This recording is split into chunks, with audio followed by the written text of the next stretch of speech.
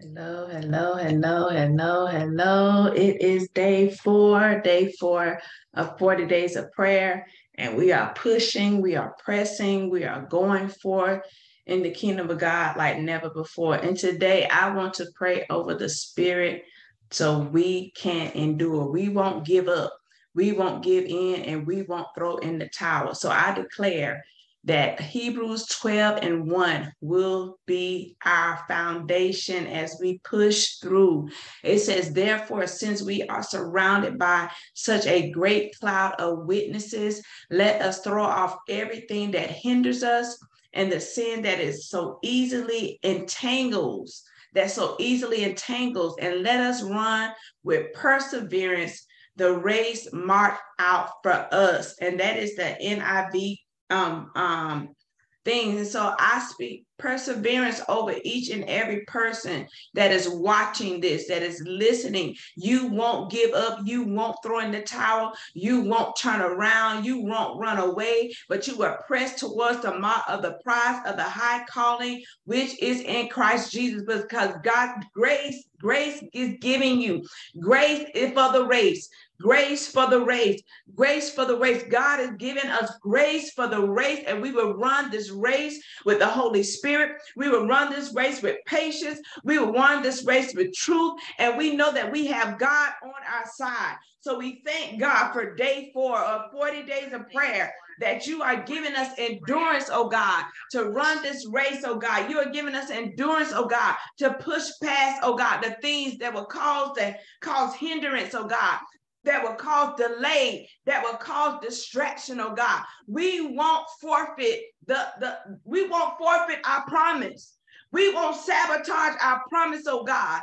We will go forth, oh God, in the name of Jesus. And God, I just thank you that on this 40 days, you are showing us all the things that we need to go forth and do it and to improve on, to please you, to be more like you, oh God, because it's about Jesus. It's about the kingdom of heaven. It's about advancing God. So God, I thank you right now for your purpose and your plan in our life. I thank you right now that we won't be hindered. I come against monitoring spirits, oh God, that have been sent forth by witches and warlocks and people and places, oh God, to try to hold us back. We knock over the gatekeepers in the name of Jesus. We bulldozer over them now in the name of Jesus, so we can press, so we can push, so that we can get in that place where God called us to be. And I declare and decree, just as one person, oh God, is designed for one area and you're designed for another, we won't get caught in the spirit of comparison. We won't be jealous. We won't be envy. But God, we will set our affection on things that are above and not the things of this earth. Oh God, we won't be distracted, oh God, by what is not happening. But God, we will go forth, oh God, because you said in your word, we are surrounded by such a great cloud of witnesses. So we throw off everything. We throw off blame. We throw off of excuses. We throw off the spirit of fear. We throw off the spirit of doubt. We throw off the spirit of manipulation and control. Witchcraft, you got to go in the name of Jesus. You got to leave. You got to flee in the name of Jesus. We throw off low self-esteem.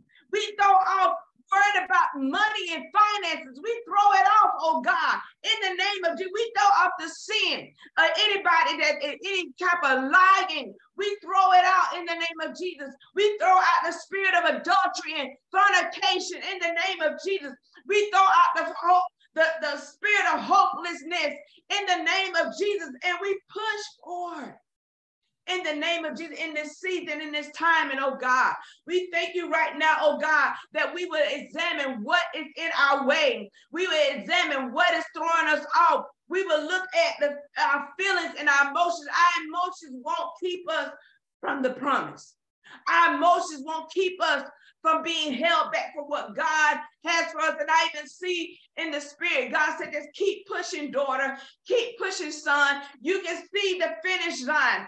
Envision the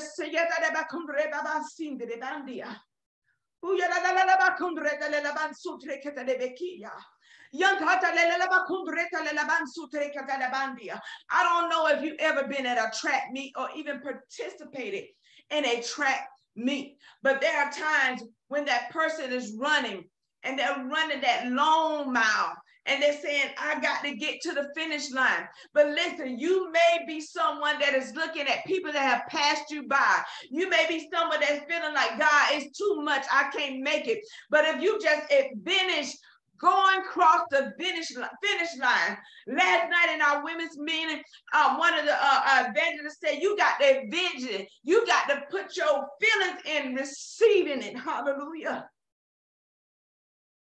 Glory to God. You got to envision receiving that check in the mail. You got to envision receiving that good report from the doctor. You got to envision receiving and opening the door, your husband there or your wife is there. You got to envision seeing your children get baptized, filled with the Holy Ghost. You got to envision seeing them coming into the office saying, I got a new position for you. You have been upgraded. You got to envision seeing it. Because I have just tapped in and learned that we can hear it, we can declare it, and sometimes we do envision seeing it. But I'm going to tell you, there was a level of activation that happened in the room last night. There was a level of activation that happened that ignited each and every one of us to have a vision and have feelings and emotions. I'm even envisioning and having feelings for some of the people that I prayed for today. But been testifying. I'm hearing them testify in my ear. I'm hearing the testimonies in my ear, and it's causing me to feel so excited about God and what he's getting ready to do in our lives. You got to envision, you got to speak it, and you got to feel it. Because perseverance produces character. We can't run away from the problems and the situations that come our way, because God is trying to develop character in us. Romans 5:3-4 says, not only so, but we glory in our sufferings, because knowing that our sufferings produce perseverance. Perseverance produces character, and character produces hope. So God, we hope in you. We won't give up. We press because we know you got something in store for us. We know, God, we're not just doing this to get something, but God, we're doing this because you asked us to. We're doing this, oh God, because you are the King of Kings and Lord of Lords. You are our boss. And no matter whether we have a prize at the end or not, we just want to be obedient. And we understand, God, that we are not doing this alone, that you are with us and you are going before us. Hallelujah. Deuteronomy 31:8 says this, the Lord himself goes before us, and he will be with us. He will never leave us nor forsake us. Do not be afraid. Do not be discouraged. So I come against the spirit of fear and discouragement. Do not be discouraged on this journey. Do not be afraid. God is already going before us.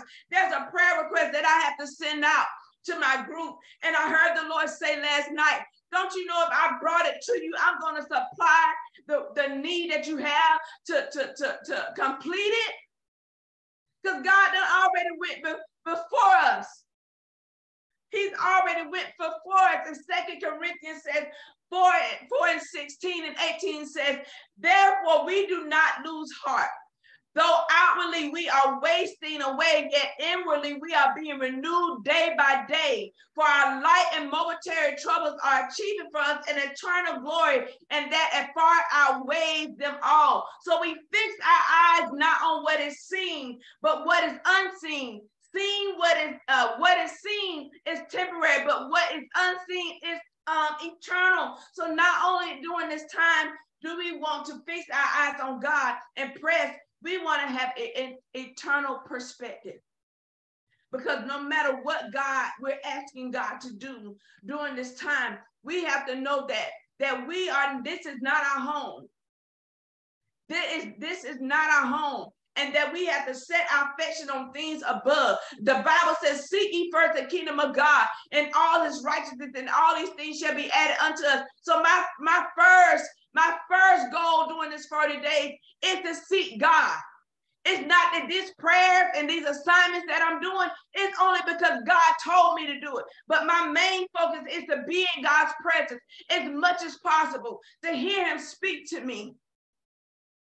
Whether it's about me or a sister that I need to pray for, it's about God. And so, Father, during this time, I speak encouragement, oh God, over my sisters, over my brothers, oh God, that they will not give up. They will not throw in the towel. They will keep going. They will keep going till they get to the finish line. They will endure and they will persevere in the name of Jesus. And they won't grow weary in well-doing, because God is with us and he has gone before us and he has had the path laid before us in Jesus' name. So, Father God, as I complete this prayer for this day, for God, I thank you, Lord God, that we will push forward. We will push forward. We will push forward, oh God. And God, no matter what we see and no matter what we hear, our eyes are on you. We have tunnel vision. We have tunnel vision. We have tunnel vision, knowing that you will complete the work in us. Today, I walk around my house as I have done before 7 times, and I begin to declare, Lord God, the work is completed in me, that you finished, that you started. The work is completed in my husband. The work is completed in my children. The work is completed in my spiritual daughters. The work is completed in my grandchildren. What you begin in us, oh God, that is pleasing to you, that is for the purpose and plan for your kingdom, it is complete now in Jesus' name. Our body and our mind is catching up with the complete work of God. We can see the finish line, but our feet are going to keep moving. Our hands are going to keep going.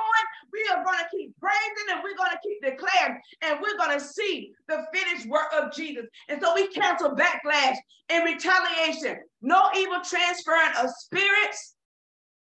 We are covered in the blood. And it's in Jesus' name we pray, amen and amen. This is day 4 of 40 days of prayer. Press and persevere. You are not alone. Meet me tomorrow again on replay for day 5, Lord willing. Blessings.